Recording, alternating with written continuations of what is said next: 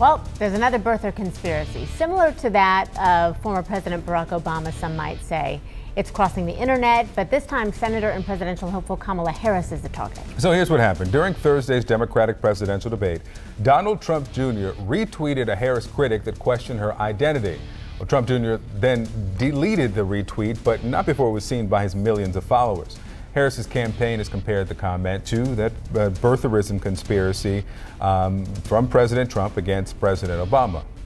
Former Vice President Joe Biden, who had a tense exchange, remember, with Harris during this week's debate, is among one of the many 2020 candidates defending her. He wrote this, quote, "The same forces of hatred rooted in birtherism that questioned Barack Obama's American citizenship and even his racial identity are now being used against Senator Kamala Harris.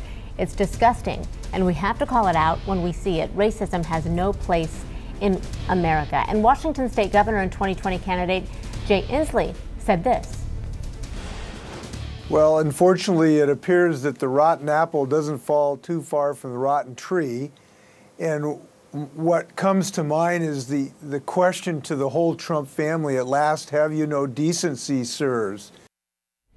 Well, Harris was born in Oakland, California, to a mother from India and a father from Jamaica. In March, the senator addressed the issue of critics who questioned her heritage. Watch. I'm not going to spend my time trying to educate people about who black people are. I was born black, I will die black, and I'm proud of being black. And I'm not going to make any excuses for anybody because they don't understand.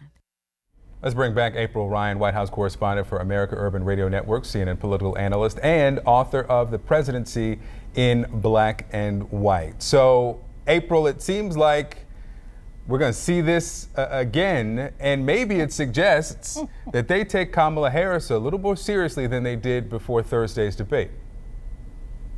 Most definitely they do. Kamala Harris, I'm going to be quite frank. My MVPs for the first round of those debates, for the first debate was Julian Castro, and most definitely for the second debate, it was Kamala Harris. She came out to win, no matter what she had to do.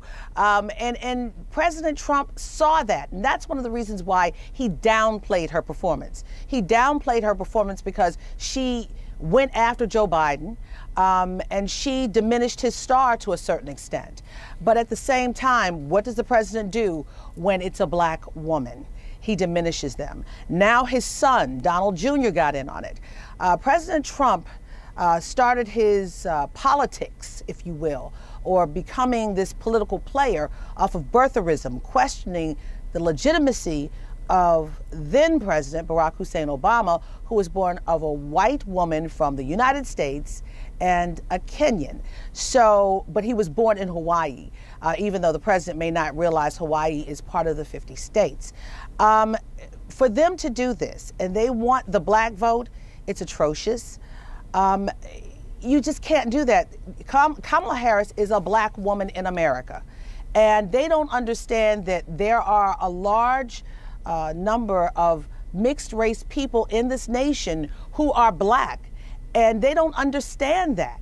Yeah, and that's a problem. And there's an irony also. There's an irony when the president of the United States says his father was born in Germany. So why isn't anyone questioning that? But we know he was born in the United States. But it's such an irony. You know, you have Ted Cruz. Why is it always a black person versus someone from another community? Yeah, it really is a misunderstanding of the breadth of the diaspora, what was written in that tweet. And we're intentionally not saying it because we don't want to promulgate this lie and this framework exactly. On this show. Okay, so she is legitimate. What do you make of the fact, though, April, that Donald Trump Jr.